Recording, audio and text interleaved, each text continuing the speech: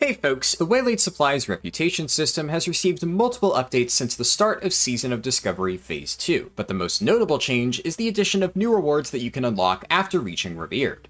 These rewards include brand new Bind an Account jewelry, which can be mailed to low-level alts, effectively serving as heirlooms minus the 10% experience buff. The Reputation vendor also offers you a unique 16-slot bag, which is the largest bag that you can currently obtain in SOD. In this video, I'll explain all of the quality of life changes that Blizzard has made to the Waylaid supply system in Phase 2, and I'll show you the best farming spots for higher level crates so that you can get your hands on the heirlooms and 16-slot bag as quickly as possible. The basic mechanics of this system are mostly unchanged from Phase 1. Crates can be found rarely from mobs in the open world, and a bit more commonly inside chests. The most impactful change is that crates are no longer unique, meaning you can carry multiple at a single time and you don't need to constantly ferry them back to major cities. The downside to this change is that it's no longer possible to hand over unfilled crates in exchange for a lower chunk of rep. You must fill the crate with the necessary ingredients if you want to increase your reputation with the Waylaid Supplies faction. It's worth noting that this change applies retroactively to the lower level crates from Phase 1 in addition to the new crates for levels 25 to 40. That being said, Blizzard also reduced the requirements to fill most crates and massively buffed the amount of gold that you receive from turn-ins. The higher tier crates will give you 12 gold upon a successful turn-in, so in some cases you'll actually end up making more money than it took to fill the crate. If you're curious to see a full list of the different crates and learn exactly how much golden rep each one gives, I've detailed that in the pinned comment on this video. Also, if you're new to SOD and are unfamiliar with the other core mechanics of the system, I'd recommend watching my previous video on Waylaid Supplies, which can be found linked in the description below. Before I discuss the crate farming strategies that I've been using in Phase 2, I want to go over the new rewards in a bit more detail. As previously mentioned, reaching Revered will unlock a 16-slot bag and 3 new BOA necklaces that provide agility, strength, and spell power. You'll also be able to purchase an alchemy recipe for Lesser Arcane Elixir, which is one of the best consumables that casters can use in Gnomeregan. While those are the only new rewards for Revered, Blizzard also retroactively added rewards for Friendly and Honored.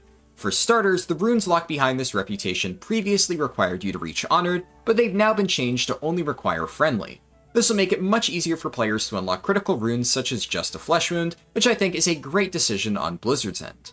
To compensate for this, Blizzard has added new BOA rings to the Honored rewards, and just like the necklaces at Revered, there are 3 in total with Strength, Agility, and Spell Power.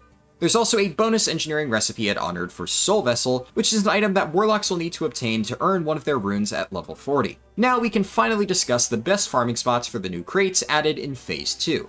As previously mentioned, you can either get these crates as a rare drop from mobs or loot them semi-consistently out of chests. While chests aren't guaranteed to always drop Waylaid supplies, opening them is the only reliable way to farm crates.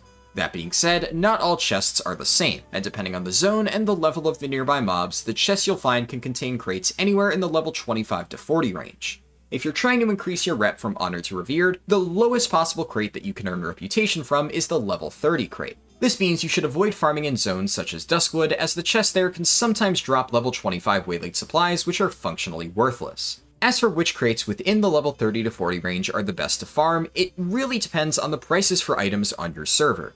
In my experience, the best crates to farm are the level 40 variants, since they give you a whopping 1k reputation, and certain crates like White Bandit masks are really cheap to fill. If you're looking for chests that primarily drop these level 40 boxes, the Badlands and Desolace are going to be your best options. Personally, I really liked farming in the Badlands, as every single chest spawn has a chance to contain these level 40 boxes. This zone is also relatively isolated and tends to not attract many levelers, so you usually won't have much competition if you're hunting for chests. If that wasn't already good enough, a lot of chest spawns in the Badlands are only surrounded by a handful of mobs, making it very easy for you to access them.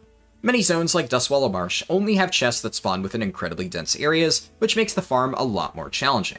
While the Badlands is a fantastic option, I did also mention that Desolace is a great farming spot for these chests. Things are a bit different here, as the southern half of the zone will contain level 40 crates, while chests in the northern half of the zone tend to drop level 30 crates. Despite what I said before about level 40 crates being the best, it's actually not that bad to get a few level 30 crates every now and then. If you're farming these chests on a level 40 character, you'll tend to be able to kill mobs in Northern Desolace very quickly, which allows you to easily access these lower level chests. Many of these crates are also very cheap to fill, and they provide you with 700 reputation, which is pretty solid relative to the cost. One extra advantage to farming in Desolace is that many chests will spawn within the Magrim or Gelkus Centaur camps, and if you're not hostile with that tribe, you can simply walk up to the chest and loot it without a fight. If you're not interested in running laps around the zone, these camps are one of the best places to farm chests if you're mostly AFK. As for some other zones, Alterac Mountains has a fair amount of chests, but the mob density tends to be high, and many spawn locations are surrounded by elite ogres. Arathi Highlands is a great zone to farm level 30 to 35 crates, especially from chests in the various farms or troll camps.